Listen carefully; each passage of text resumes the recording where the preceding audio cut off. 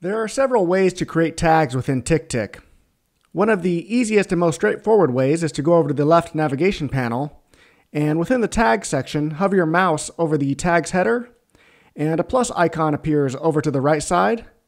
Click on the plus icon, and add a tag. Select a color if you want to.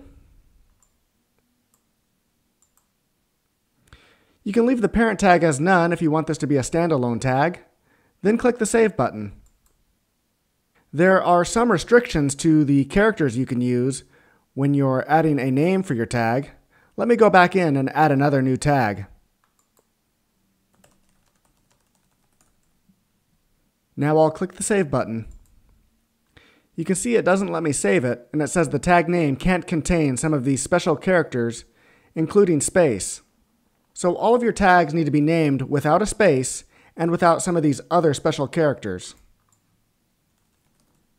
If you wish to nest your tags under a parent tag, one of the easiest ways is to drag one tag on top of another tag. This will group them together and allow you to add a parent tag.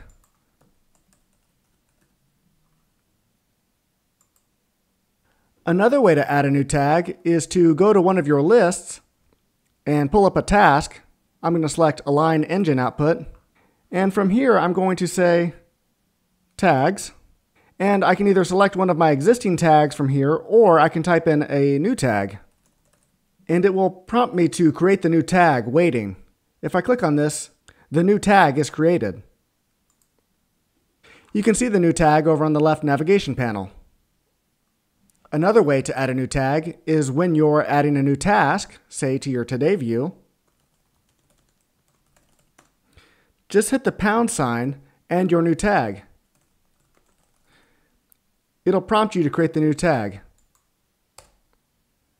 Again, you'll see your new tag show up on the left navigation panel.